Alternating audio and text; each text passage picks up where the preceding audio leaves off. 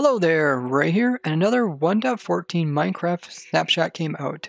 This is 18W50A.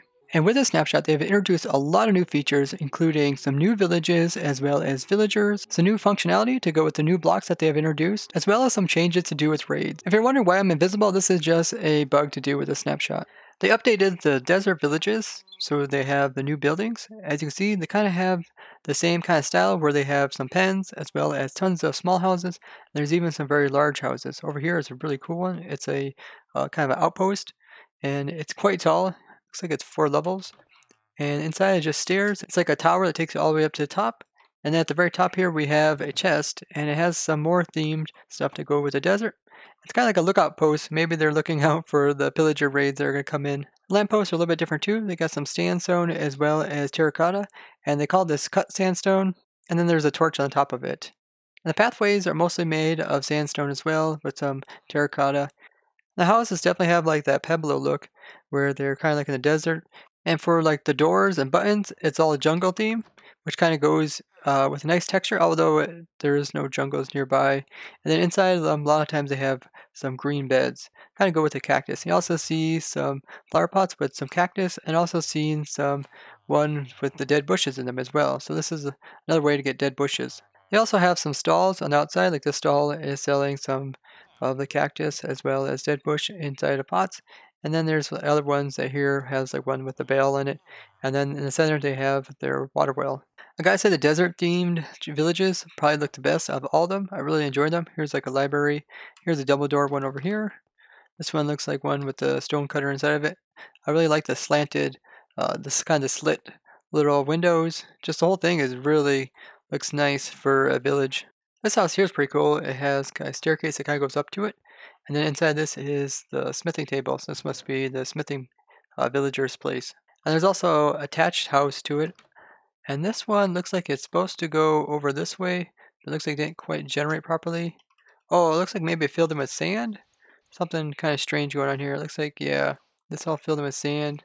Oh, maybe this is like their sand storage? I don't know. Maybe. I would think they would store something better than sand. But that is super cool how there's like a basement underneath of this one. They also got some farms here in the desert. Let's see what they have. They got some melons, and this is all wheat, it looks like. So it's kind of similar theme of that of the taigas. Uh-oh, villager trying to find through this cactus. Don't you know you have to go around? You can't go through the cactus? The villager skin also changed as well, and the way that they work is that they have 2 different types of skin. So they have their profession skin, which is the one that's underneath, and then on top of that they have their biome skin. So you see this guy, let's right click on him, he is a weaponsmith. So he has his weaponsmith skin, and then on top of that he has his desert themed skin. And if you go ahead and spawn in more of these guys, you can see that because we're inside of a desert, we get all the ones that are desert themed. You definitely see a common theme among all the desert guys. They kind of have these light colored robes as well as some kind of protection, like these farmers here have these straw hats. These guys kind of have these head pieces, and they also have their professional outfits on them as well. Like this guy here, you can tell that he is an armor guy because he has like this face shield as well as he has protective gear. And this guy is a shepherd. He has a different kind of hat. Not sure what kind of hat that is. He also carries tools in his belt. This guy here, you can see that he's carrying a fish in his belt and something else, and he is the fisherman, of course. This guy's a cleric because he's like the only purplish guy.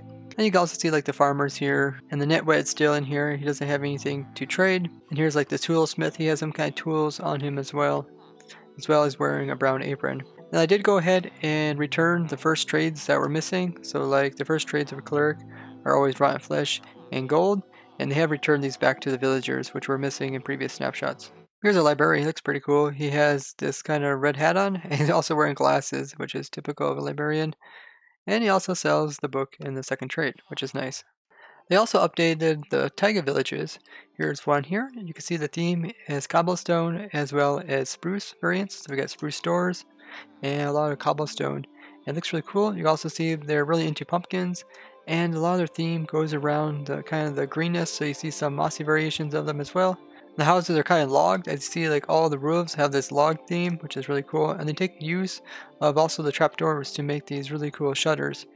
This one also has 2 layers. As you see, there's the outside stairs here, which takes you to the upstairs, and then there's purple themed beds. You can kind of see some of the stuff, pumpkin seeds as well as bread, and also some more spruce theme stuff as well. The lanterns inside these CDs are just cobblestone walls with some torches on top. And here's some bigger houses. This one looks like a 2-story house. Ooh, it has 2 doors, like a kind of like a porch area, and then the actual interior.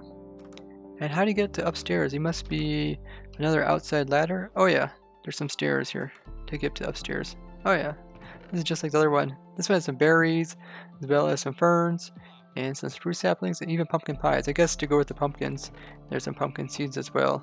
Here you can see their gardens. They have some pumpkins that's kind of sitting around outside, but inside this garden they have some wheat, as well as some pumpkin seeds growing in here.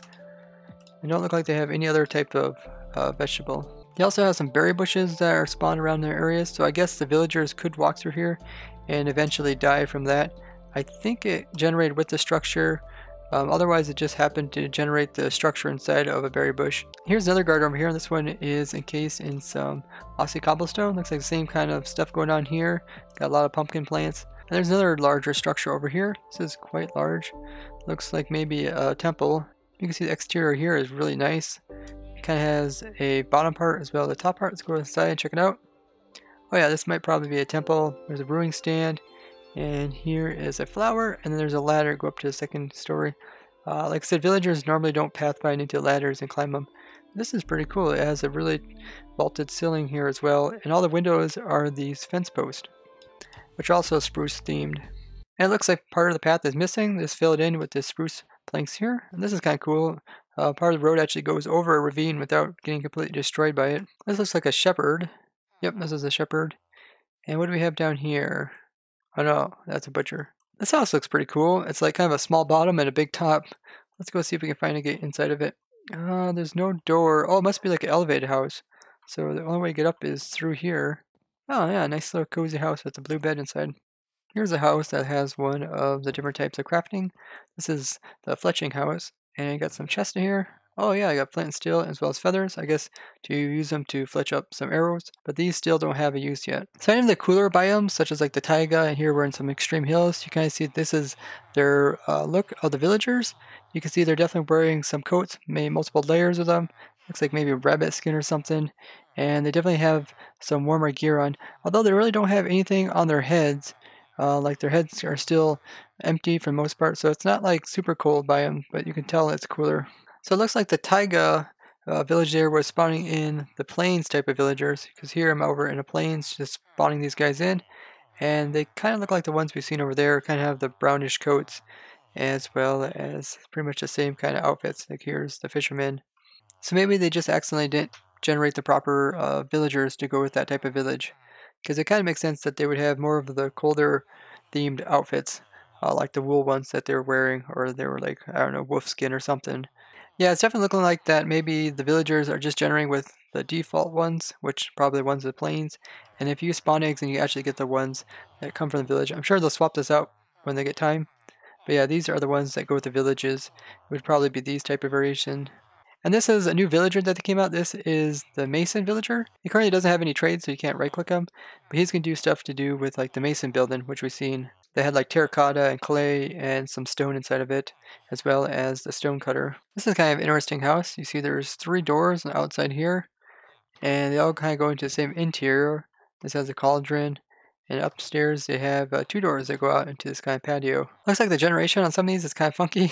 Here's one that generated on top of these kind of those sand blocks here, so the whole thing is kind of up in the air. And if we go inside, you see that this is one of the cartographer's house. And there's also, I guess, a door that kind of goes out here into open patio, and it goes back inside again. And then this goes back down again, looks like. But the whole thing just happens to be floating. As you see, this part here is open.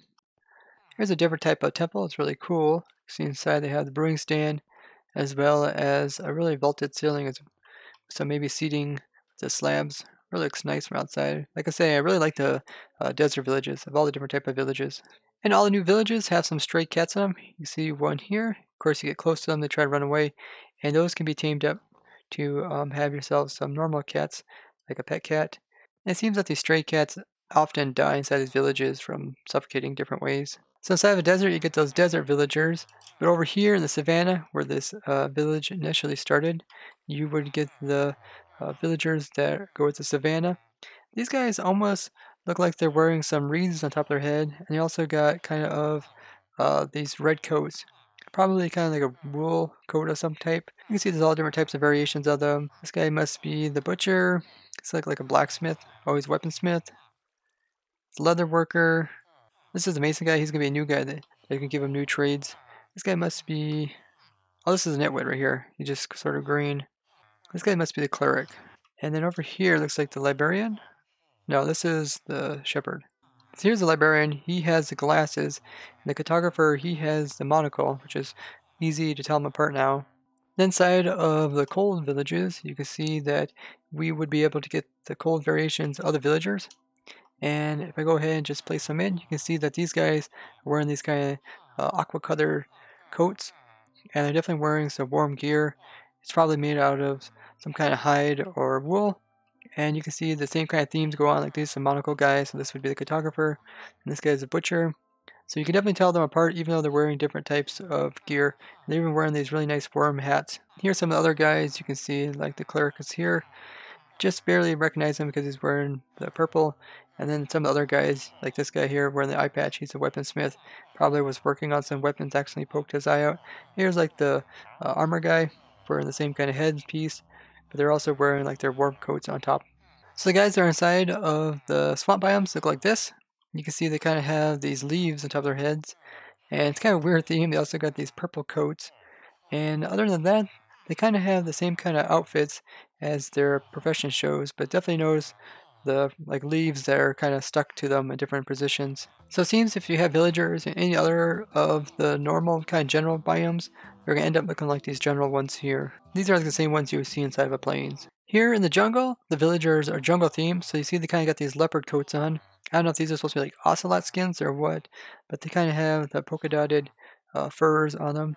And they also wear kind of these, looks like maybe bones that they have part on their clothing as well. And they're wearing like not very warm gear because they're here in a really warm jungle. This guy here looks like he has a feather in his hat. Yeah, must be the Fletcher guy. Oh yeah, that's a Fletcher. It looks like maybe they're wearing some sandals too as their footwear. But there's still no jungle villages yet. But it looks like maybe there will be since there is jungle themed villagers. And these guys here must be inside the river, so their spawn is that. The zombie villagers also got these new themed outfits. Here's a clerk, it's kind of cool, he has a creeper face on the back of him. But you can see their outfits changed, and they're not kind of themed with the actual biome. They all kind of have the same genre no matter what biome you put them in. So this is kind of like the default skins that you would kind of see inside of the villagers that are inside the plain. But in some cases you can actually see their outfits a little bit better. Like here's a cartographer, I believe so. And on the backside, he kind of has this sling with maybe like a satchel or something. It has maybe like some maps inside of it. So overall, you actually can see their skins a little bit better because they don't have as much stuff over top of them. The baby variants, both of the zombie villagers as well as the villagers themselves, keep kind of the old skin. Here you can see one of the babies right here. They changed it so that if a zombie kills a villager, when you do go ahead and cure that villager, it will keep the same trades they had before. They gave some more uses to these utility box, so this time they gave it to the barrel, which you can right click into, the smoker here, as well as the blast furnace. So to make a barrel, you just need to get a crafting table, and what it takes is, it takes planks on either side, and then just some slabs on top and bottom. It can be any type of variant, and that will produce one barrel. Now the barrels can be right clicked into, and you can throw your items inside of it, including barrels, and then you can just go ahead and break them down. And then when you break them, it's just going to drop all your items. So it's not like a shulker box where it's going to keep them all. So it's just a different way to store items rather than having a chest. Barrels act very much just like chests, as you can put items inside of them with hoppers as well as take items out of them with hoppers. They break very similar to that chest, so you can use your hand, and they can't be pushed or pulled by pistons. Would be cool if you could push and pull them. Sort of like a barrel, how you can roll it along the ground and move it. That would mean that they would have to change it so that tile entities can be pushed by pistons, which would be a nice feature to add eventually. And they are solid blocks, so power can go through them, unlike chests, which if you have a block above them, you can't open them. If you have a block above a barrel, you can go ahead and look inside and open them. But I think one of the best benefits of having these barrels is that there are full block, meaning they won't interrupt your rendering, such as chests do. If you go to an area where there's tons of chests, it's going to kind of hurt your rendering because the model is not full block. So even if you have a bunch of chests right beside each other, you'll notice that there is still all this gap that has to be rendered and stuff. But if you have a whole blocks of barrels, the only thing that's going to render is outside of the barrels, and then the inside corners here aren't rendered, which really helps with your frame rates. I'm guessing they did this kind of as an alternative to shulker boxes, because a lot of people don't have tons of shulker boxes to stick inside of chests. So now you can have barrels that you can just, let's say you got tons of stone or gravel in your world, you can just kind of set them aside in these big huge cubes of barrels and kind of store them there rather than filling up a whole bunch of chests full of them. Next is a smoker, which acts very similar to that of a furnace, and the way you can craft it up is using a furnace in the center with some logs around the outside. So these can either be logs or wood. You can either go here, and then this will make you one smoker. So the difference between a smoker and a furnace is a smoker is just used for food, but it will also do it faster. So let's go ahead and put in some food as well as some fuel here in a normal furnace, and that's going to be smelting up. And then here we got some food as well as some fuel in a smoker. Notice how fast this bar goes across to filling it up and putting some of the cooked food over here. Now look over here, you kind of see how slow it is. So it looks like it's about twice as fast, or maybe even faster, maybe 3 times as fast for going ahead and smelting up food. So you only got 2 items there, we already got 3, and I started that one first. So it's at least 3 times as fast, it looks like. So I wonder if it also works for kelp. Is kelp considered a food? Oh yeah, kelp is also considered food, so you could use this to cook up your kelp faster into dried kelp, which you could turn around and use for fuel again. And it works just like a normal furnace, where you can have hoppers putting in fuel as well as items, and also pulling items out from down below as well. The blast furnace is similar to that of the smoker, and it has a little bit different crafting recipe. The way that you craft up a blast furnace is that you use a furnace in the center, and then this is the new smooth stone, and then you have iron ingots that go around the top here. This will produce one blast furnace. So just like the smoker, it does stuff faster. So we go ahead and we'll put in some iron ore in here, and we'll also put in some iron ore here, and you can see how much faster this smelts compared to the normal furnace over here. So this one's almost at 2 items. That one's just barely about 1.5. It looks like maybe it's about 3 times as fast or a little more than that of a normal furnace. But it specializes in just ores as well as melted down other metallic objects. I definitely see both of these being useful in large industrial kind of setups. So if you have a big auto smelter array, this would be nice for smelting up different types of ores, or maybe you're just smelting down a bunch of swords that you have. And this is good for cooking up a whole bunch of types of food all at once, especially if you want to have speed be included. They made some changes to the pillager outpost and the pillagers that spawn around them. Normally you get these normal pillagers that will spawn around them, but once in a while you get a patrol leader, and this is known as the outpost captain, and he will also give you the bad omen. Will give you level 1 of bad omen when he comes. So let's get the information off of him using F39, and let's go ahead and kill him and see if he gives us bad omen. Yes, we did. We got bad omen level 1. They also changed the illager patrols, which can spawn around villages. Here's one here, and these guys are also known as captains. If you kill these type of patrol captains, you'll get between levels 1 and 3 of bad omen. So let's go ahead and kill this guy and let's see what level we get. See, we got bad omen level 3, so we got the highest. This will allow you so that when you do go inside a village, instead of just having like a couple waves with level 1, you will get 2 waves for every bad omen.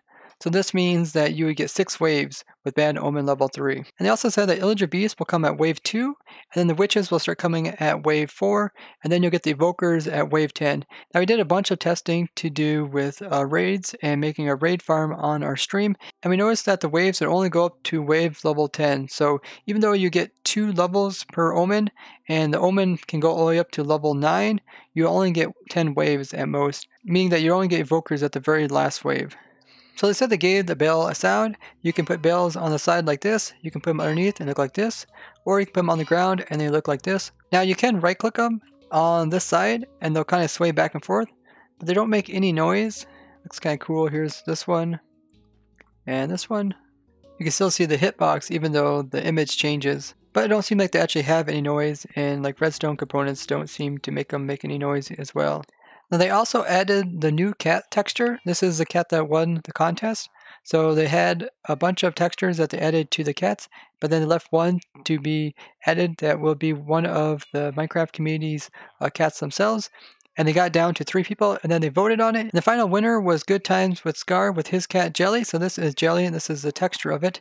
The way you get this cat is you just find it here in the villages, and I just tamed him up using some fish. Now you do not use name tags. It's not like the other type of Easter eggs like Toast, which is a rabbit, which you would name up. But as there is that rabbit called Toast, and now we have one called Jelly, so I guess you can have Jelly and Toast. So this is considered cat number type 9. And if you kill it, it's just like killing all the other cats. They drop some string. I guess that's kind of like considered like a hairball or something. You can see the message, cat was slain. It was my cat, so it tells me that it was slain by somebody. They also changed the texture of the bedrock, as you can see it here. To me, it looks like there's actually more colors inside of the bedrock, like more variation. And this made it really hard to like record with any bedrock around because it's really hard to compress it when there were so many different colors inside of one block, similar to like the old netherrack. And I really wish they would kind of change it so that it was better for rendering. Otherwise, like recording or streaming around bedrock will just kill the frames. They also made some texture changes to cobblestone. It looks a little bit smoother around the edges, as well as some of the other precious metals, which I can't tell that much, but I can see the general theme between these two is pretty much the same. They also changed some of the other textures, such as like the horse armor. You can see it looks pretty cool, really kind of smoothish. They also fixed a couple bugs in the snapshot, including one to do with the pillagers flailing their arms all around if they don't have a weapon such as a crossbow, which I showed earlier, as well as banners were losing their names when they were placed on walls.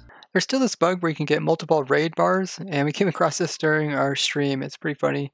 A lot of interesting changes came out with this snapshot. I'm pretty impressed with that. I really like that they started giving some of the functions to some of those utility blocks, as well as they're still tweaking the raids, which is a nice thing to see. Having the different types of villagers is going to make a lot of fun for us in 1.14 on ProtoTech, as we're trying to collect up all the different types of mobs inside the game. So now we're going to have to find these different types of villages that have these unique types of villagers with their special coats and bring them all back to the ProtoTech Zoo. One of the things that we were wondering about is if the villager zombies would also have unique coats depending on the biome. This would make a ton more types of zombies that we'd have to collect up, but it seems that they decided not to do this, or if they are going to do it, they'll probably do it in a future update. It will be interesting to see what type of function the bell actually has inside the village, as well as see what the new Mason villager will sell as well as buy inside of his trades. Now they did say this is going to be the last snapshot for the year, so we're not going to have any more snapshots from now until the Christmas holiday is over. I'd like to thank you guys for watching, and if you found this video interesting, show me the like and share this with others. I would greatly appreciate that.